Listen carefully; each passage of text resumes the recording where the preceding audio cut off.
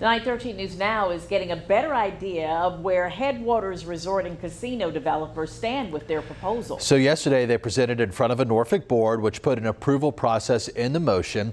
So let's talk to Angelique Talk now. She is over at Harbor Park where they plan to build that new casino. So Angelique, let's break down what we're talking about tonight in this multi-million-dollar project. What can we learn?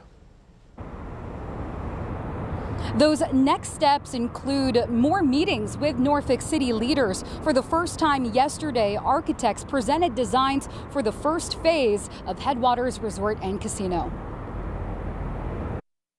The initial build, or Phase 1 proposal, includes a 90,000 square foot facility with approximately 45,000 square feet for gaming, a sports bar and restaurant, a grand lobby, and a multi-level parking garage. All of that would take over roughly 5 acres of property between Harbor Park and the Norfolk Amtrak station. To be clear, we're still building the $500 million resort casino that was promised. But what we're planning on doing this is in 2 phases. Jay Smith, a spokesperson for HeadWaters Resort and Casino, says the plan is to break ground on Phase 1 by the end of this year. It would act as their temporary facility, yet stay permanently. It will be first class from the beginning. Phase 2 would build around it with more space for gaming, the hotel, resort amenities, and more. Some people can't wait for a new casino's arrival in the 757. Hopefully it'll be here soon so we can go ahead and spend some money.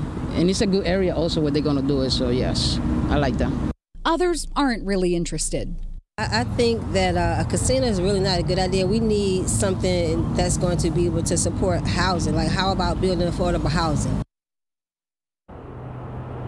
Casino architects plan to present in front of Norfolk's Architectural Review Board again on July 24th. That's when they'll seek a recommendation on whether to move forward. After that, city planning commissioners and council members would have to vote. Again, developers have their sights set on breaking ground here by the end of this year. Live in Norfolk, Angelique Talk, 13 News Now. Angelique, thanks. And a casino representative also tells us they are continuing to meet with Virginia Lottery Board. HeadWaters is still in the middle of the licensing process to get approval.